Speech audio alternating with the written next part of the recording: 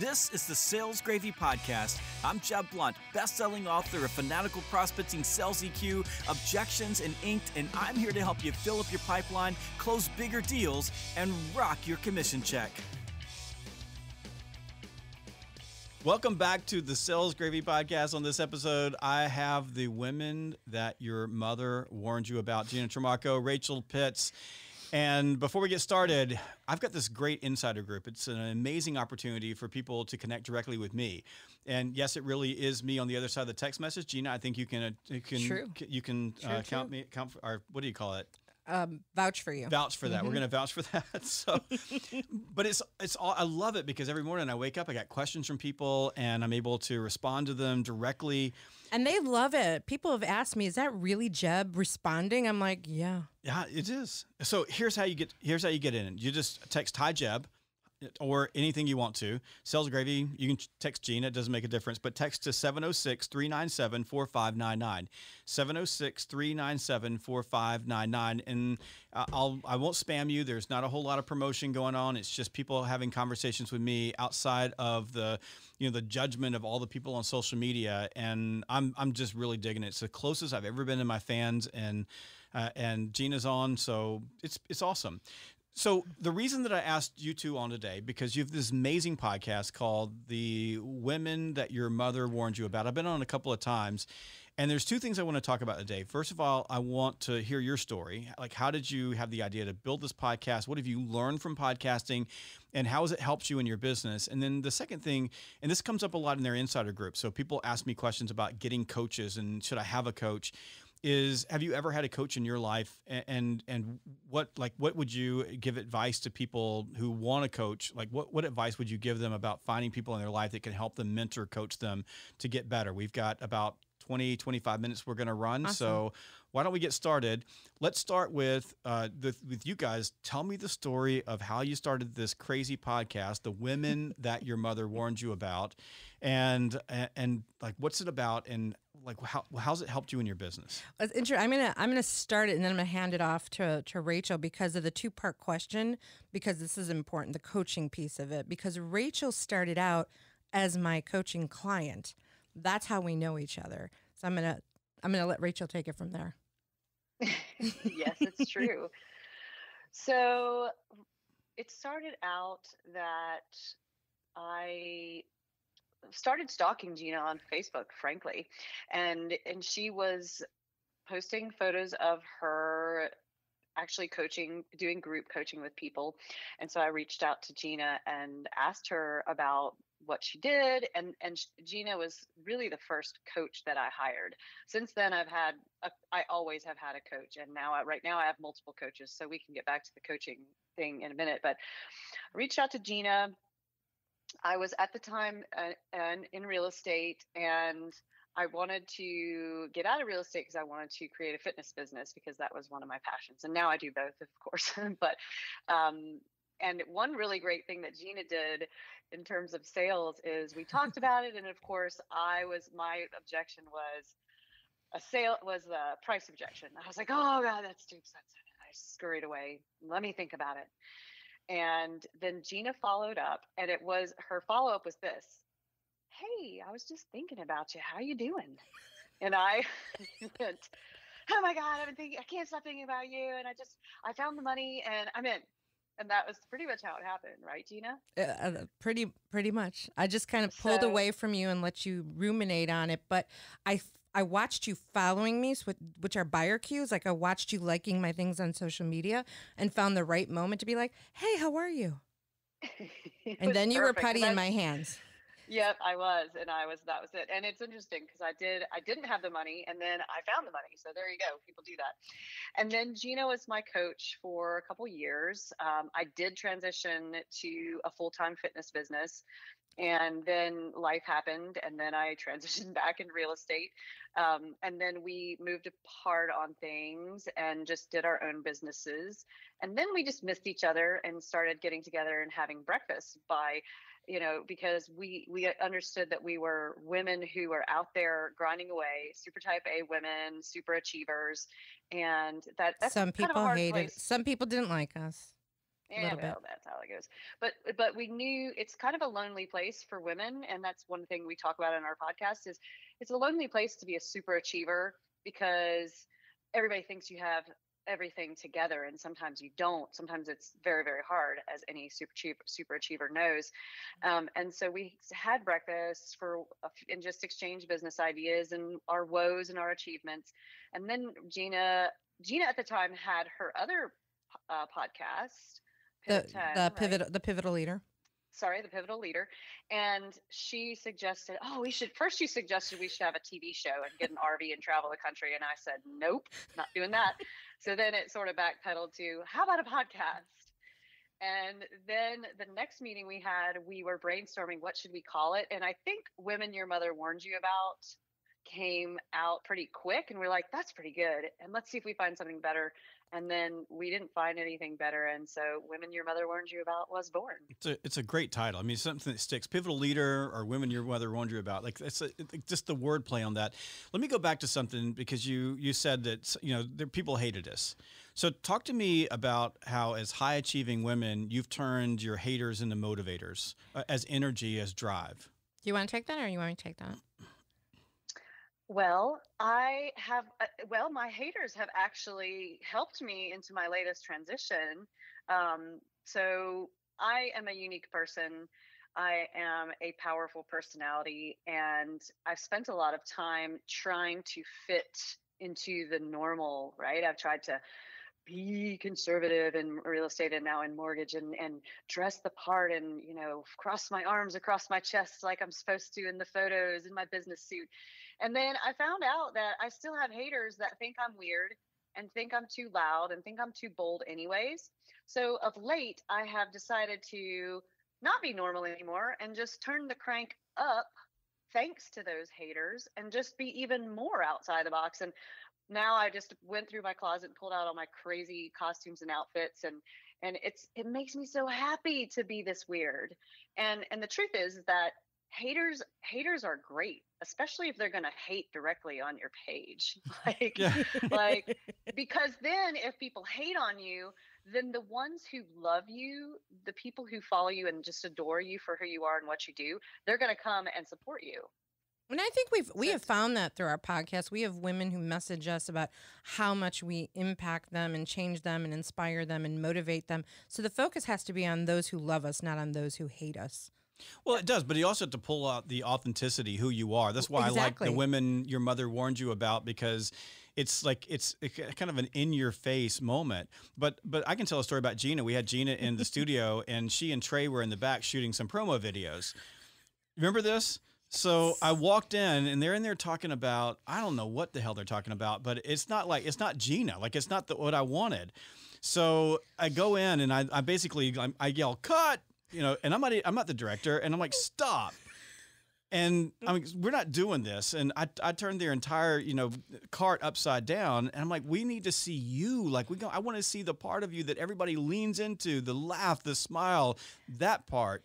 And I think that's one thing that, I don't know, this is not a man or a woman thing. I think one of the things that we miss sometimes is being authentic, right? Being yourself. And now I think important to understand that authenticity without respect for your audience is arrogance. So you got to understand that who you're dealing with. You can't just step over that line, but people dig authentic you. They also hate authentic you. Yeah. And usually they hate authentic you because they really want to be like you, but they can't be because they're afraid. Yep. So instead of just admitting it to themselves through cognitive dissonance, what do? They start throwing rocks at you. Yeah. And I think that's what makes you two so unique. I've been on your podcast before, and you make me say bad things, and then and then I get yelled at from my wife. So, but that's fun. So let me throw two things at you. So you can bounce these off each other. When people come to me looking for coaches, I would say that 80% are women who come to me directly and say, can I find a coach? And I don't do any personal coaching. So I do no personal coaching. Got people on my team, people like Gina who do coaching. But a lot of them are women, and a lot of them are like you, like they're A-level women. Like why do these A personalities, these high performers come looking for help in particular? And what's the key for women who are like you for remaining true to who they are and being authentic and not allowing themselves to, like you said, Rachel, to get kind of pulled into that. Everybody expects you to be this way, so be this way. How do you do that and like keep your sanity in like in the world around you? I'm going to go a little bit backwards on that. How do you stay in that and be open and authentic? And you have to be vulnerable, and you have to be willing to be vulnerable. And you have to surround yourself with people who that you can bounce off of that are going to support that. So you have to be a woman or a man who is really wants that and be open to it and to ask for help and to be okay with it. We often talk on our show about imposter syndrome, right? People go into that mode of, I don't think I'm good enough. And you just have to, I don't know, for me, it's surrounding myself with people who keep me going. The women your mother warned you about. I hope you're enjoying the podcast, and we'll get back to it in just a moment. But first, there's a reason why thousands of sales professionals leverage Sales Gravy University to learn, grow, and gain a competitive edge. On Sales Gravy University, you'll find hundreds of self-paced courses from top sales trainers, plus, and this is what makes us different, we offer dozens of live virtual courses taught by our master trainers each month. There truly is nothing else like it out there. Go check it out for yourself today at learn.salesgravy.com. That's learn.salesgravy.com and use the code FREECOURSE to get your very first course for free. Now, back to the podcast. I'm going to go back to the piece where, Jeb, you asked about why do super achievers need coaches. So I've got one of my coaches right now is a really great coach through the mental management program that was created by Lanny Basham, and he was an Olympic sharpshooter. And their program is about it's mental management, it's mindset management. And what is so profound about that to me, and the reason that I have them, is if you think about an Olympic athlete, let's pick Michael Phelps. And so how many coaches do Olympic athletes have? Lots of coaches that they're super achievers. And yet, even though Michael Phelps is probably a little bit out of the limelight since he had such achievement, he's still got coaches. He's had coaches since he was young. They analyze what you're doing. They help tweak what you're doing, and they help you see what you're not able to see because you're in the middle of doing your activity to the best of your ability. And that's one reason that I love having coaches, because even starting with Gina, a coach helps you see what you can't see. Yeah. And then and a great coach is not going to tell you how wonderful you are all the time. They're going to tell you, hey, your numbers are not good here. You need to work on this. This part is why you're falling short on your goals. And that is a very, very, very important so that you can reach your goals. Because it's just it's like the forest, you can't see the forest for the trees, right? And a great coach helps you to really see the big picture and mostly see where you're getting a little off track. And I think people who especially women who get coaches, the ones who step up and raise their hand, they're ready for something bigger and they've been figuring out how to get it. And they've heard that someone can help them get there. So they're willing to go there. I had one of the Insider Group members come to me this morning on a text message and said, I want a coach. I'm looking for a coach, but I'm so overwhelmed. I don't even know where to start. So I think part of it is when you're a high achiever and you're competitive, like you see the world ahead of you and you say, I can accomplish all of these things. And you're pulled in all these different directions. And what a coach helps you is narrow down and align on where you want to go. And it is about provoking awareness. Like if I can be aware of what I can't see in the moment, then I can change it. If I'm not aware of it, I can't see it. And in a lot of cases, when you're in the middle of performing, you just can't see the forest for the trees, essentially. 100%. So I think that's one of the keys. And I think the misnomer that a coach is going to be an easy button is going to solve all your problems is that's not the case. What the coach does is the coach shines a light on the path that you were meant to take. And because they're shining that light, it makes it a whole lot easier to move down that path faster than if you were trying to find it by yourself by bumping into a bunch of walls until you found the right way to go. Yeah, and a coach is going to keep you on the path and keep you from distraction. And the one thing that Rachel and I used to joke about all the time is her problem with squirrels, right? She's chasing squirrels, and my job was to always get her back on the path of less squirrels. Yeah, I'm a bad squirrel chaser. I chase squirrels during my keynote sometimes. I'm like sitting there and all of a sudden it's like squirrel and I can't remember what I was going to say. That happens all the time. So yeah, it is good to have someone that can get you back on track. But also what a coach helps you do is build the track. Yeah. Because if you don't have tracks and you're off track, you have no idea, right? So a coach also helps break through delusion. And one of the things that we say at Sales Gravy all the time is you cannot be delusional and successful at the same time. So like, tell me about like those hard conversations where, you know, you're in complete delusion and the coach has to like grab a 2x4 and whack you in the forehead. Did y'all ever have any of those moments? Huh. Did we? I'm sure that we did. Well, and especially, you know, one thing about a coach, they can help you see where you're going wrong, help you build the track, help all the things that we've mentioned so far. A coach is not actually going to do the work for you. Right. So the good whack across the forehead, it comes when, let's just say Gina and I, going back to when she was coaching me, she would say, go do this, go do that, make sure you take care of this. And then the next time we meet up, I haven't done these things because I was off chasing some squirrels. Well, that's when a coach has to whack me across the forehead and mention, hey, you want to reach these goals? Yeah. Well, I told you you need to do this and you need to do that. So again, to reiterate, a great coach is not going to do the work for you. The coach is going to tell you what you need to do to swim the laps better, in Michael Phelps' analogy, but the coach is not swimming the laps for you. So let's address that real quickly, because I think this is super important. And this is what I tell people all the time. Look, there are coaches everywhere. You can hire a coach, and I do. You can find people in your life that will coach you. It could be your boss, could be someone that you know, could be, you know, someone that's a peer. But the thing about coaches is coaches love to coach.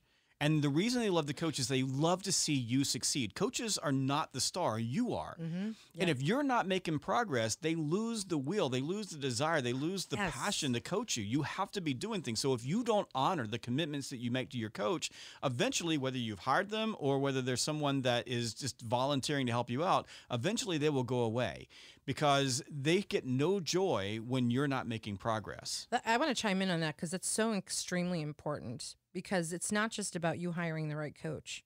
As a coach, I don't want to work with someone who doesn't want to put in the work, who isn't driven, who isn't coachable, because it drains.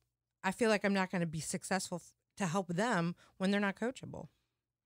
Love it. Okay, so we got to wrap up, but I want to go back to Thelma and Louise. Rachel and Gina. In the RV, driving across the country, right? Just causing havoc, podcasting in small towns all across America. Let's wrap up with a couple of things. So having a podcast, doing this, what has this done for you? Just give me that, just in a short, paragraph. Like, what has this meant to you to have this podcast together? Well, I mean, it's strengthened definitely our friendship, and that's a whole nother story, because we've had situations where we've had to learn, because we almost broke up over the summer, and we didn't. So we've had to learn a lot about being partners and business partners, for one. Probably my biggest achievement here is I work for you now. I was about to say that would be the biggest achievement for Gina. I would say the podcast did lead to me being here. Well, the podcast is great for connecting with people. Yeah.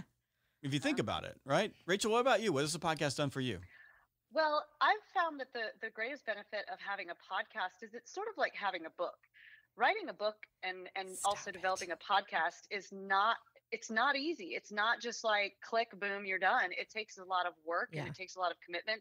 And so when I, tell people that I have a podcast, they're like, oh, that's so cool. Like it's kind of like it's an achievement / calling card where people can get to know me better, and check out what I'm all about and what Gina's all about. And we also have amazing guests. So it's been really instrumental in just, hey, this chick can get stuff done, and she's getting stuff done.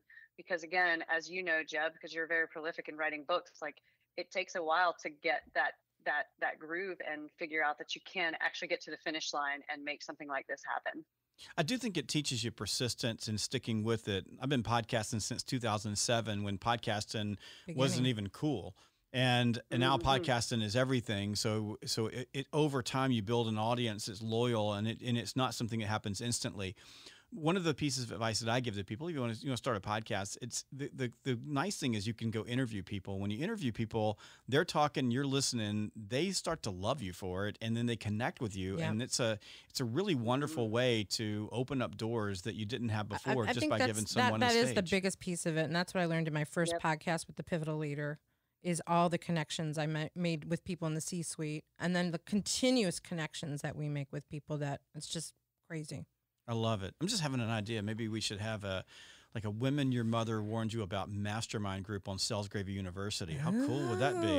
So we've talked about doing a like mastermind all of these group. like high-powered women, who want to turn haters into motivators, can get together in a group, small group. I've actually heard some women ask if we have mastermind groups at Sales Gravy. It. Well, we could figure that out. Okay. So the Women Your Mother Warned You About with Gina and Rachel.